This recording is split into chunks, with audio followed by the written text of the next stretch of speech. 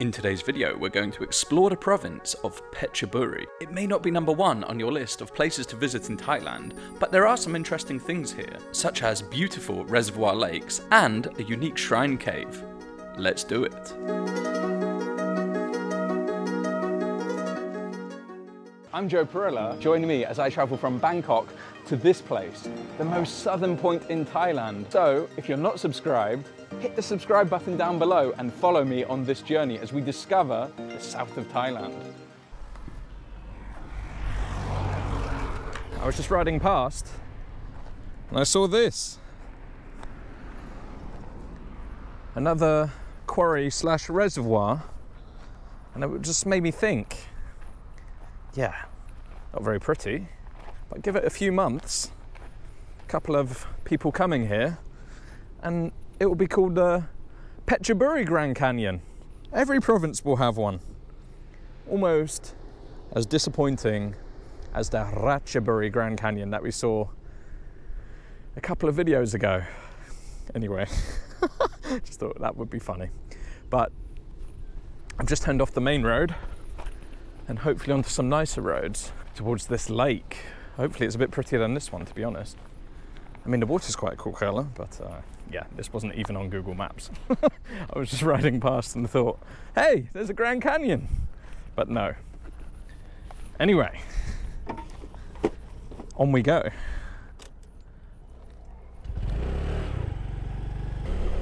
All right, we made it to the Kaeng Krachan National Park. And I didn't turn the camera on before because, well, the road wasn't very pretty at all. And this is where the lake sits, Kaeng Krachan Lake. And I've come to a part of it called Kaeng Krachan Dam. I don't actually know if it's going to be pretty. I just saw the word Kaeng Krachan Dam, or dam, and thought maybe it'll be a nice view. So we're just coming up to it now. If it is pretty, we'll stop. If it's not pretty, we'll carry on to another part of the lake. But we should know, well, I'd say it's quite nice. In fact, I'd say it's very nice.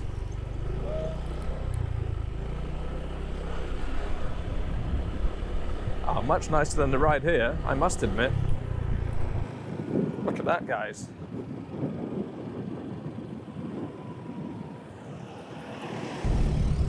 And of course, as anywhere in Thailand, it's a good photo spot. Everyone out taking their selfies over the lake.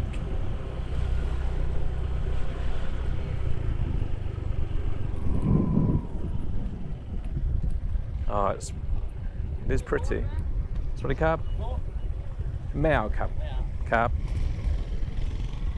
It's asking me if I want a boat. I think for 500 baht you can take a boat. It's very pretty.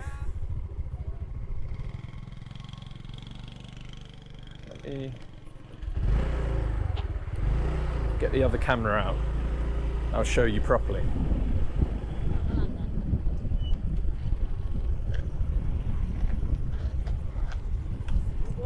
Mao cap. Kopung cap. No, it's okay. Cap. Just have a look. Cap. Okay, Kaeng Krachan Dam, and I presume this is the reservoir behind, or the lake. And yeah, it's quite pretty. You have the rolling hills in the background, actually flanking the whole skyline. You have the rolling hills, and it looks like they go on. They have that blue tint to them, which is always nice to see. And you can see one of them here, actually. You got a bigger one here. You can, as I say, go on the lake. I think it's 500 baht to take a boat onto the lake, but it looks like no one is doing it, actually. But these guys ride up and down the dam, asking on their motorbike. And yeah, meow cap. I don't want it, thanks. Or a polite way of saying no thank you. And then on the other side, you have a little reservoir that we rode past and full of lilies. Another pretty thing. I don't think I'll take everything off. I don't think I'll stay too long. I'm going to continue to drive around the lake, see if there are any more pretty viewpoints. I thought she was going to ask me. Another one, for the third time, asking me if I want a boat trip. But to be fair, they need to give their sales pitch. Right, I'm going to try and fly the drone. It's a little bit breezy up here, actually. Hopefully not too breezy for the drone, so we can get a better look of this lake. Anything looks better when you get in the sky. with the drone. It's one of my best purchases, I would say. I think it really adds something different to the videos. You get a much better perspective of those blue-tinted rolling mountains. I mean, to be honest, from where I'm stood, it's not the most beautiful sight. It's pretty, of course. It's not the best sight I've ever seen, but when you look at it through this, wouldn't it be amazing if we could all fly and have this view? I haven't been drinking, I promise. All right, drone away. Let's carry on. I don't think this place is going to set any records for being the most beautiful place, but actually when you get the drone up, you see that these are islands in the lake, and it is quite beautiful in its own way. But to be honest, sometimes it's just nice to be on the bike and out exploring. It doesn't necessarily need to be the most beautiful place going, but we'll ride a little around this lake, see if there are any more beautiful spots, as this car doesn't know what he's doing. Reverse lights on and indicating at the same time. Yeah, we'll see if there's anywhere else to get a good viewpoint. Well, I was just riding back to Phetchaburi, the town, and I rode through a place called Cha Am. And I've just come to this harbour area. I thought it was quite cool to see the fishing boats. I mean, look at them. Can you imagine spending days at a time on places like that? Or a boat like that, should I say? But yeah, quite cool. Finally, smell the sea. I tell you what, smelling the salt water for the first time is was pretty nice. Reminded me of being at home on the little island. But actually, some of these are quite pretty with their colours. But there's loads of them, loads of fishing boats. Fishing, obviously, big business around here. I just thought I'd stop off and show you. Actually, this is the one that's probably most worse for wear, to be honest. And the fishermen are just chilling, waiting to go out next, chilling in hammocks. As you come further down, there's even smaller little fishing boats. It's quite a cool area, Cha Am. I mean, it's a beautiful beach with the coconut trees in the background over here. Nice golden sand and a very long beach all the way down to Hua Hin. In fact, I think they call this Hua Hin Cha Am. But yeah, Hua Hin is further down. But I was just riding back through. To be honest, riding around this province, it's not been a struggle, but it's not been the most beautiful riding, I must say. I've tried to stop at the interesting places. But just seeing the way these guys are just preparing, they've got the nets out, and yeah, getting ready for their next trip out to sea.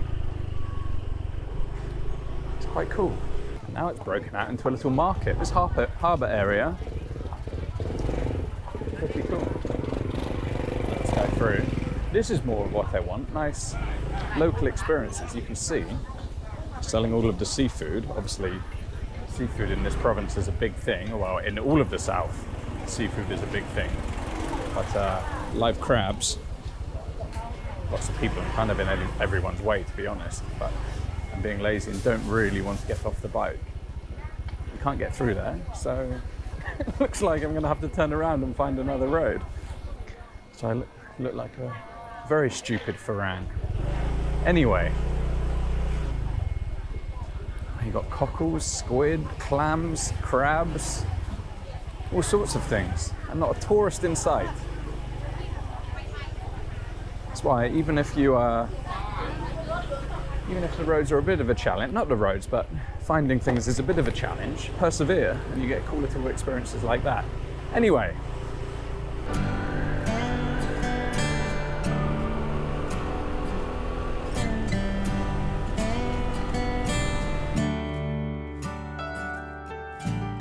It is Tham Khao Luang cave, and yeah, it doesn't really look like a cave here, right? To get there, you need to park in a temple called Wat Ban Tawi. Parking is free. You then buy your ticket, 25 baht, to go up and come down, including the entrance, and you get shuffled up and back. So we're gonna do that, or I'm gonna do that, and I'll see you guys at the top.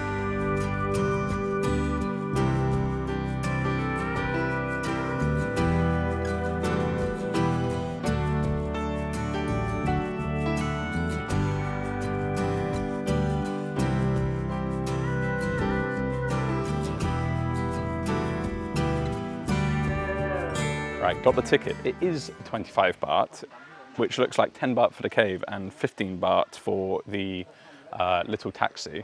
I'm not entirely sure why we can't drive up. I mean, it was like 30 seconds max, but I guess it's to do with parking. If this cave gets busy, there's no parking area.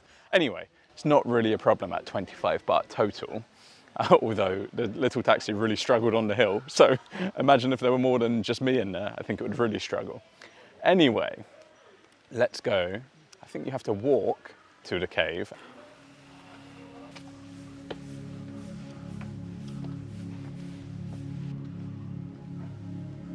Right, I guess this is the entrance into the cave. Oh wow, I can already smell the bat stuff. And this cave is about 100 years old. I mean, it's obviously much older than 100 years old, but it's been open for about 100 years in the reign of King Rama IV. And actually, it was a favorite place of his when he was in this area as a monk. So that's one reason why it's quite special. But also, it's a shrine cave. So it's a spiritual place that, let's use the word shrine. Shrines have been added in there. That's the second part of why it's special. Shrine caves are always quite beautiful to see. And the third part, well, let's save that bit for a surprise. Straight away you come into this vast cavernous area with statues of Buddha and little chedis and a monk actually over here, all around. It does feel different to the other caves I've been into with this amount of statues here. It is beautiful. And we've come a little early, I think, but hopefully as the sun starts to come round, you get a beam of light from this opening down into the cave, but let's wait and see if that happens. It's not happening yet.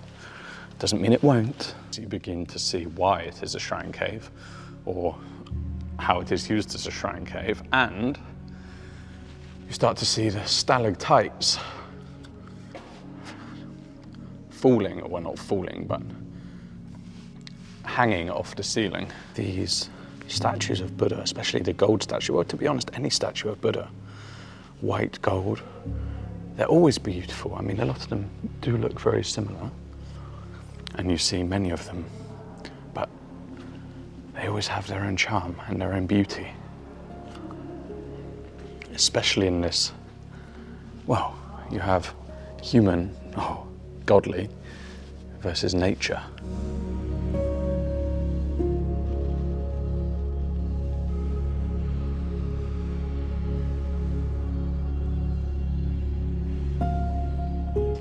I thought, I can hear talking. The monk is obviously doing some praying. And then I look over and no, the monk is on the phone, on the mobile. Even the monks use modern technology, but it always makes me laugh whenever I see it. And other than the monk, I have this entire place to myself. This one, I just thought well, I didn't really think about it, but now I look closer at it, it is a huge, huge pillar, which has some amazing holes in it, I guess, where they've put lights and statues of Buddha in, but it's so beautiful. Really, really beautiful. Gorgeous, smooth outside with holes in it. And here they've built into the rock and made like a beautiful, beautiful alcove with a statue of Buddha. And same again.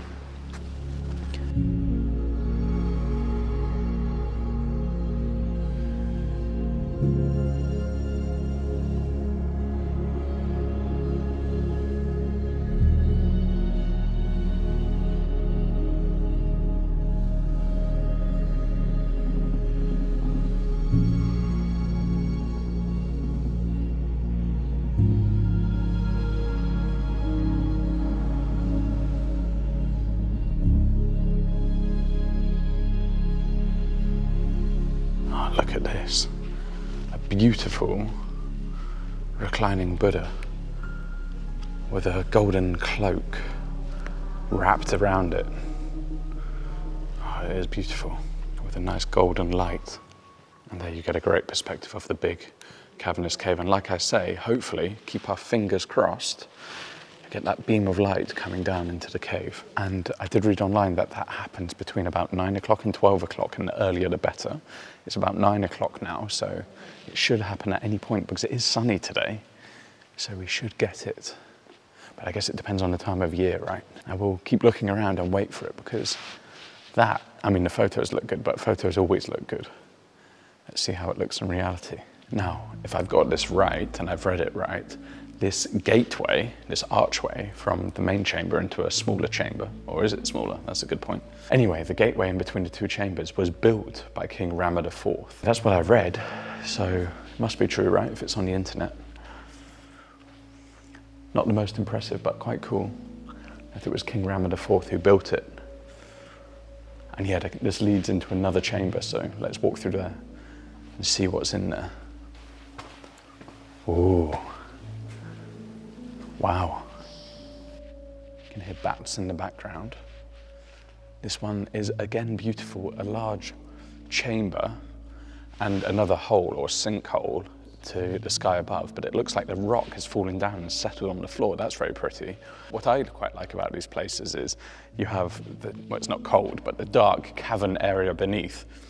And when you have the holes into the sky, you can see the blue sky, but the trees which grow around it and take advantage of it. And here you have the roots weeping down the rock, looking for water, comes all the way down into the cave. That's very pretty. And then you have white chedi and statues of Buddha around as well. It's a little bit hard to show you in this light, but this cave is stuffed with white stalactites, the ones that come down from the top of the cave. And it is very beautiful, but the light is just a little bit dim for them to look good on the camera. Oh man, this place goes on. I didn't realize it was going to be this big.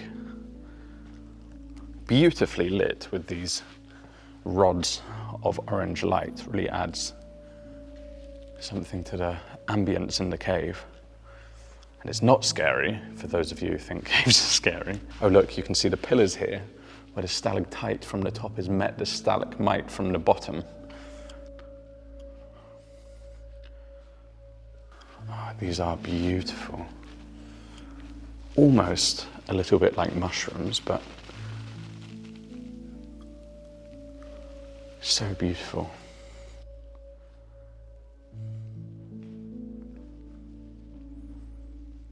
And I presume this bit is man-made, but you have a beautiful archway that you can walk through from one area into the next. Oh, now the smell of incense. And looks like more shrines within the cave and steps all the way up. Ah, does it go all the way up and out? Yeah, I think that goes up and out of the cave. You can't go out there anyway. But it does go up and out of the cave. But you need to go back into the main part of the cave. But it's so hot in these caves. I expected it to be a bit cooler than the outside, but so far all the caves we go into are absolutely boiling. I said this before in Phetchaburi, when we were in the cave there. You can see why people time ago thought these places or still think these places, but when the first people came here, you could see why the people thought these places were spiritual, and the connection with nature as well are very, very important. But when you walk around these places, the feeling, the energy, the beauty, surely it can be only made by someone who's greater than us, is what they would think, not necessarily what I would think, but I can understand why.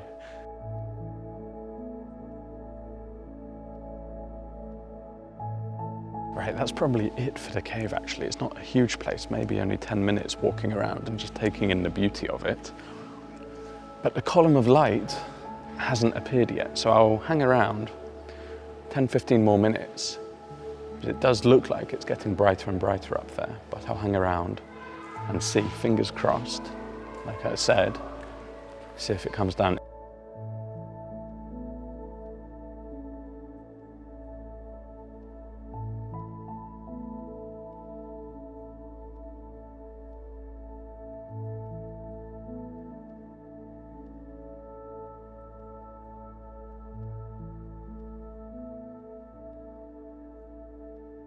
Unfortunately, the beam of light didn't happen.